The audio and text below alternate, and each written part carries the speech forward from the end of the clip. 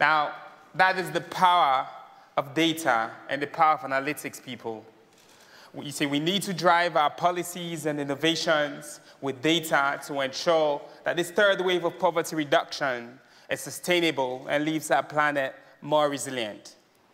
I left Sierra Leone as a teenager to pursue my education. 14 years later, with a PhD in biomechatronics and a young family, I moved back home at the call of my president, His Excellency Julius Maada, to be part of something audacious, the creation of Sierra Leone's Directorate of Science, Technology, and Innovation.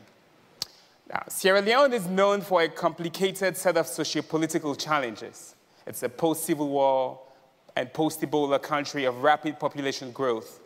Now, this complexity is why our government has opted to make Sierra Leone a blueprint for global development through innovation, with a focus on education, human capital development, effective and efficient governance, accountability and transparency, national environmental resilience, economic diversification, and investments in science, technology, and innovation as key drivers for delivery. Now, to discuss the commitments our government is making and the impacts we're striving for, and to have a conversation with Bill about how the ideas he expressed can work on the ground, I have the honor to welcome to the stage the President of Sierra Leone, His Excellency Julius Maada.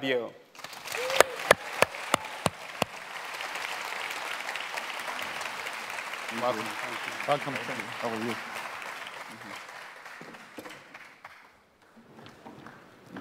Yes.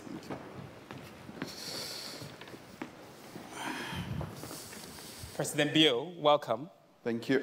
You've heard Bill's remarks, and as the president of Sierra Leone, where about 65% of the population are under 30, maternal and child mortality numbers need real improvement, and the population is growing very quickly. What are you doing to make the country healthier and better educated? Thank you very much. I want to use this opportunity to extend to everyone here greetings from Sierra Leone. We've had our share of problems, civil war for 11 years, Ebola, man-made catastrophes, and also recently we had a mudslide. With that in mind, I've had the opportunity of leading the country for a very short time as a military officer. With that hindsight, what I have thought of the things I've harbored was how I could accelerate development in Sierra Leone to catch up with the rest of the world. We are lagging behind, I know that, but we don't want to go forward, we want to catch up with the rest of the world. So I have established a list of priorities, but sitting on top of that particular list of priorities is the human capital development. I campaigned on that, and I'm working on that. I am an example of human capital development and how it impacts development. I come from a village of less than 300 people. I didn't have shoes to go to school. I hardly had a chair to sit on at school. But when I look at how I have traveled a long and difficult journey from that village to the State House, that is the White House in Sierra Leone, I think education, which is human capital development, has played a critical role. And why do I say so? Because my mother, I lost my dad at the age of 4. My mother could not read or write, but she understood several years ago that developing the human capital is the most important assignment she had in order to make a change in this world. So she kept me in school, and I did my primary school and secondary school in Sierra Leone. I was fortunate to come to the United States, where I did my first and second degrees. And I said to myself, I'm going to change Sierra Leone. I started first with a business, and I ended up just employing 1,000 people. I said, this is not enough. This is not what I want to do. I have earned my degrees in one of the best countries in the world. I have to change Sierra Leone. The audacity that I wanted to do, I could not do as a businessman. So I decided again to try politics. It was quite difficult. You can't do politics without money, and I didn't have it. So the capital for politics anywhere in the world is the people. The people are the ones that make the decision as to who leads, especially in a democratic dispensation. So I got around and got a message for them that resonates very well with them and sits very well with everybody. I want to develop this country, but I know that development is about people and it's for people. Therefore, you cannot develop a country if you do not develop the human capital. Development itself, as we all know, we are grappling with that around the world. We are crunching statistics every day. We change paradigms on a daily basis. We have tried several theories that have failed. How can somebody who does not know numbers engage in that? How can we sustain development if we do not educate first the most important resource we have on earth, which is human capital? So that's people and education are your priorities in this case, human capital and free quality education. And Bill, you've just heard what President Bill's priorities are. As the world's Chief Innovation Officer, what current technologies and innovations are you most excited about that will help transform societies in countries like Sierra Leone? Well, there's so many things we need. We need a vaccine for HIV, for malaria, and we're hard at work on that. We need better seeds, better food fortification to deal with the malnutrition issues so these kids are ready to be educated. Another whole category that I'm fascinated by is taking the digital tools to track activity. So can we see, is the teacher showing up? Can we see whether the kids, their learning is improving? Can we see if the vaccines are in stock and immediately take action if it's not there? Even at the top level, can we take the government budget, both the domestic resources and the donor money, and track it better so there's a real sense of where did this money have a strong impact, where did it not? So I think digital visibility on all these different services will help us to find the people who are doing it well, to spread best practices, and to make sure that people have a sense that the government is learning and constantly improving. So that's a kind of a new category. Young people in each of their countries will have to think about what does that look like. But if we can improve these systems, health and education systems, through digital tracking, including the money getting to the right places, I think that alone would be a gigantic innovation. President Bill, why now? I mean, what is it about the state of the world and where Sierra Leone is at this very moment that makes you believe that focusing on human development is the right path to take? Like I said earlier, the human resource is the most important resource that we have in the world. And any attempt to embark on development without first going back to the human resource will never work.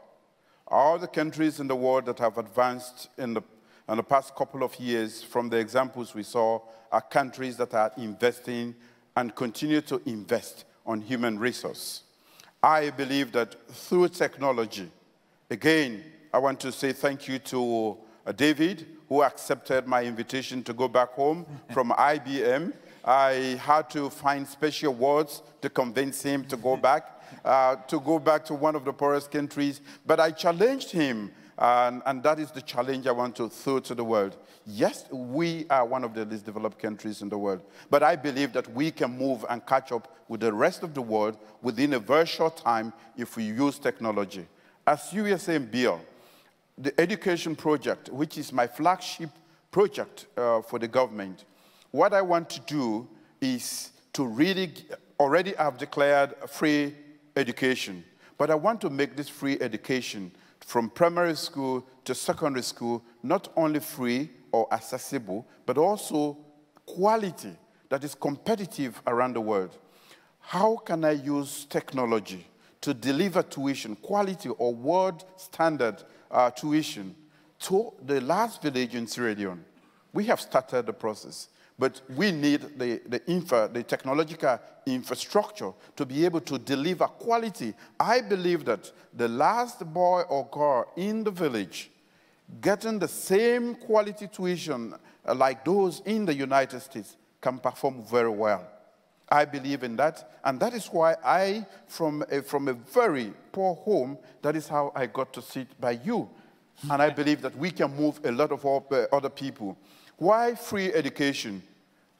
People are so poor that they cannot afford up to $20 a year to pay for their kids. So a lot of kids are dropping out of school. We do not have the wherewithal, but I have challenged the nation, and we have started the process. This year, every child going to a government-assisted school is doing so freely, and we are providing not only tuition, but also textbooks, uniforms, and providing nutrition so that that can keep them in school. So I truly believe that we can do the quantum leap to catch up with all of you if we use technology as a tool. And that is why I established first the Directorate of Science, Technology, and Innovation. We want to innovate Sierra Leone to catch up with the rest of the world so that we can be part of the world community. Thank you.